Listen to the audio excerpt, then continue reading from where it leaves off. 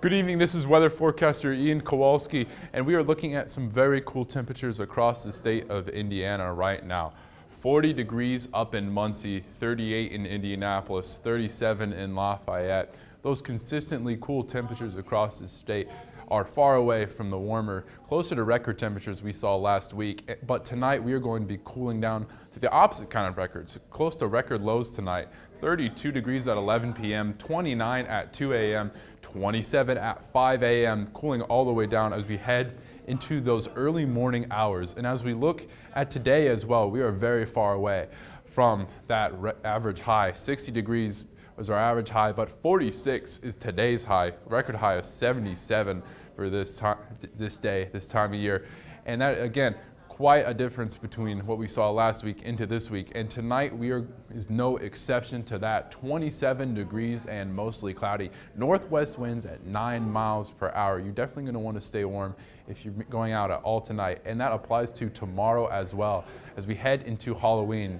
Now, the day leading into it, we are going to be a bit warmer, but only still 26 degrees at 8 a.m., 37 at noon, 38 degrees.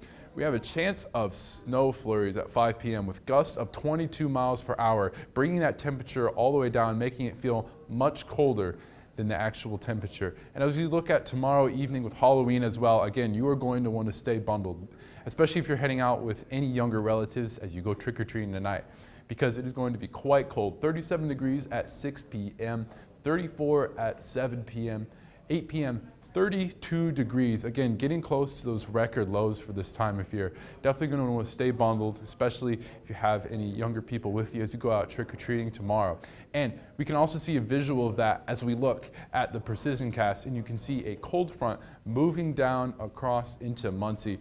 Right here along this line is those snow flurries we're going to see around 7 p.m. tomorrow. We're going to see more of them as we have chances of those flurries throughout the day leading into Halloween. So again, going to want to bring some sort of hat as well as the snow comes down on us into the evening. And as we move away from that into the rest of the week, we are going to see clearer skies, but that does not mean we are not relatively high on average precipitation.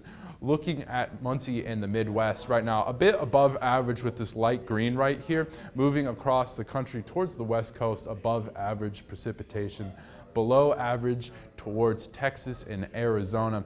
Those precipitation numbers definitely reflect what we have seen the past couple of days and are going into next week. But for this coming week, we are only going to see a fraction of those precipitation. Over here on Monday, you're going to see 30% chance, 20% overnight leading into Monday.